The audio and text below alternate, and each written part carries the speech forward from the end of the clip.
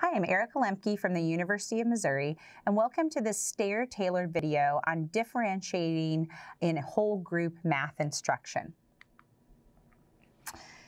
In NCTM's document, Principles to Action, they talk about differentiation in math, providing a rationale that an excellent mathematics program requires that all students have access to a high quality mathematics curriculum, effective teaching and learning, high expectations, and the support and resources needed to maximize their learning potential. Teachers often have misconceptions about differentiation. Of course, we all agree we should meet each student where they are, but with a class of 25 students, how is that done? There isn't time to plan and deliver multiple lessons. The best we can do is teach to the middle, give the high achievers some extra worksheets, and try to work with the struggling students one-on-one while others are working independently. But differentiation can be embedded into the things you're already doing, and the idea is to create an environment and instruction that allows all students to access the big ideas at different stages of mathematic development and to benefit and grow from the experiences they have.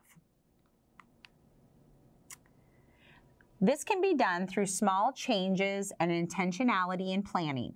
Most math teachers utilize whole group instruction, so let's talk about a small change that can open up your instruction to all students. That change we're going to talk about is open questions. Now, I should mention that some of you have moved to more of a workshop model in math where you do whole group instruction and then you move to small groups to do some guided practice. And if you're using that model, kudos to you. I know it's difficult to embed that, but that's a really good practice. So think about these questioning strategies that we're going to discuss next, either in that whole group math instruction or in those small groups. So Gersten and his colleagues in their study talk about some questioning strategies. They talk about the value of questioning, and they actually suggest that verbalization may help to anchor skills and strategies both behaviorally and mathematically. So the research supports that really making those connections through questioning keeps kids engaged, which may prevent behaviors, and also may help them to sort of solidify those mathematics skills. So as you think about the questions that you're going to ask, these open questions, think really intentionally about the questions you pose and why. So it's going to take some time to prepare these questions in advance, but be planful about that. I know that I always do better when I actually plan the questions I'm going to ask rather than just sort of thinking those up on the fly. We want questions that provide responses that tell you something important about what the students understand. And then also questions that allow students to engage with mathematical thinking and that allow all students to engage in thinking mathematically. So really being intentional about that. Okay, so here's an example of a particular question that we might ask and also a non-example. So if I were to provide a non-example, it might be that I ask students to solve for m in this particular equation. If we use the non-example, the question only has one correct answer. The student response will tell you only if they can get the right answer or not. This doesn't give you information about what they understand. The example question, in contrast, the solution to an equation is m equals minus 15. The equation involves a fraction. What might the equation be?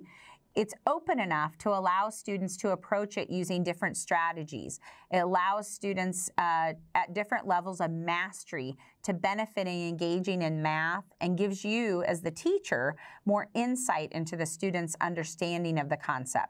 Classroom discussion around this work will be richer, and all students will have something appropriate to contribute if you involve more intentional open questioning.